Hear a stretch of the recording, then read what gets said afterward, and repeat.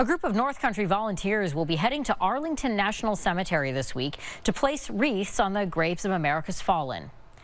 The group of volunteers will join the national organization Wreaths Across America in the effort. One volunteer says they're also raising money to pay for the cost of those wreaths. So far, 68 wreaths have been sponsored out of a goal of 100. People donating can also dedicate a wreath to a local cemetery or to a loved one. It's said you're never truly gone past until the last time your name is mentioned or you're thought of. And the fact that we have so many people going to that cemetery and remembering those that have served, that are honored by being in that cemetery, it's a wonderful feeling. We have information on how to sponsor a wreath on our website with this story.